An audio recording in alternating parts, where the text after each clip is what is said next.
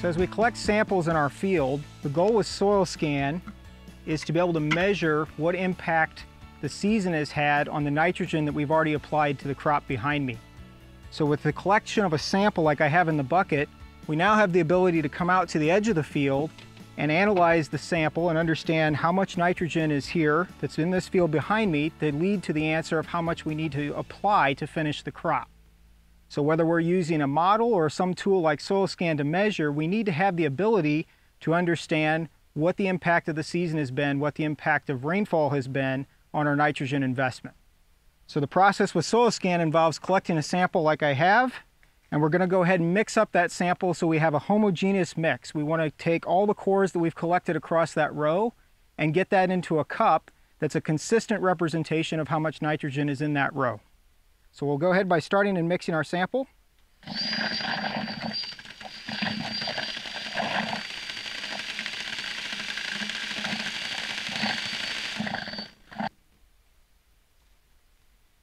So by using a Dixie cup, we're going to take a scoop like this and collect 2 scoops of soil. This is a consistent amount of soil that the soil scan has been calibrated to that's going to give us our reading of how much nitrate is in our sample. We'll place it in our mix station and go ahead and start the process.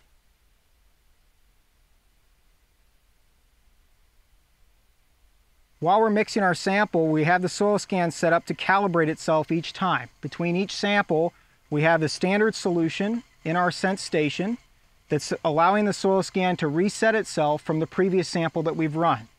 So it's recalibrating as we speak, and at the same time it's mixing our sample to go ahead and create a soil slurry that's going to allow us to measure how much nitrate is in our sample that came from the field. Now that our mix is complete, we'll go ahead and put our soil sample into the sensor station, and we'll begin the process of learning how much nitrogen is in this sample to be detected. And while that process runs, we'll go ahead and clean up our mix station so we're ready for the next sample that we might run.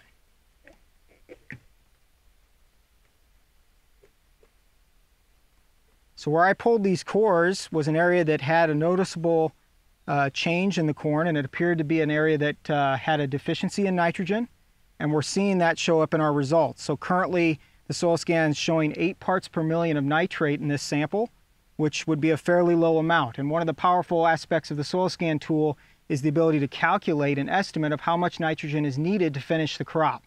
We know that the value is in split nitrogen and splitting those applications because we can react to this information. We now have the knowledge of what's in that soil, and we can come back and add the nitrogen needed to make up for what's been lost. And that's where the knowledge that soil scan gives us really comes to be a powerful thing in our operations. So as soil scan continues to measure this sample, it's seeking for the correct answer. As it gets more and more information from the soil slurry, it's currently at 9 parts per million, 12% complete, and it just is going to analyze and compare this sample to the calibration, and it's accurate to be able to come in and measure within a ppm or two exactly what the result is of how much nitrate is in this field. So our soil scan sample has now completed, and we have found that there are 9 parts per million of nitrate in our sample.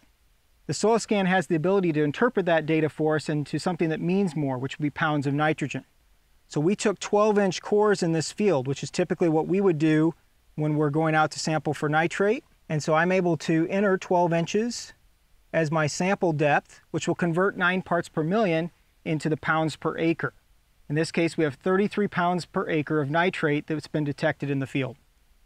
We also have built into the soil scan the ability to calculate an estimate of how much nitrogen is needed to be added to this field with a later application.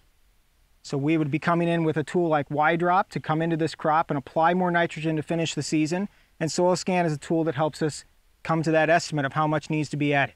So in our case, we're going to enter a yield goal, 240 bushel. We know from university research that it takes about 1.1 pounds of nitrogen to grow a bushel of corn. That includes building the plant, building the ear, and the kernels themselves. And so that's the total nitrogen that we would need from all the sources that would be in that field, including what we apply, as well as what is mineralized from the soil by Mike and his team. And so we take that into account. We're going to start with our yield goal to get the total number that we need. And then we're going to use our growth stage estimator, which in this case we have V8 corn, that tells us how much of the season has already passed and how much further need that crop is going to have for nitrogen between V8 and to finish the crop. And we know that a significant amount of nitrogen is used by the crop after the V10 stage. So a lot of our use is yet to come in this field behind me of the nitrogen that's going to be used throughout that season. This calculator is taking that into account. In this case, we also need to estimate how much mineralization is still going to occur. We do that based on our organic matter of the soil. So I'm going to plug in 3% organic matter. Again, university research shows us that about 20 pounds of nitrogen per season is mineralized per percent of organic matter. So at 3%, it would be roughly 60 pounds that we can expect throughout the year. Once I've added that number into our estimate, we see that we're going to need about 145 pounds of nitrogen to be added from this point forward to finish this crop and hit our yield goal. And the only way we would know that is by coming out and finding that the impact of the rain that we've had so far this spring on this crop has driven nitrate out of the profile deeper beyond the range of where those plants are able to reach. And so more nitrogen is going to be needed to be applied to this crop to finish it out. So in a case like we see here where nitrate has been lost in the soil, one of the techniques we would use is going back into the field and pulling a second foot. So our first sample we just ran is from 0 to 12 inches. We'll go back in and core from 12 to 24 and find that nitrate that's been moved further down in the profile. We do want to take some of that into account. As our plant develops and our root system develops, some of that nitrogen is going to have an impact on our crop, but we also know that that top foot is where the majority of the feeding is going to occur.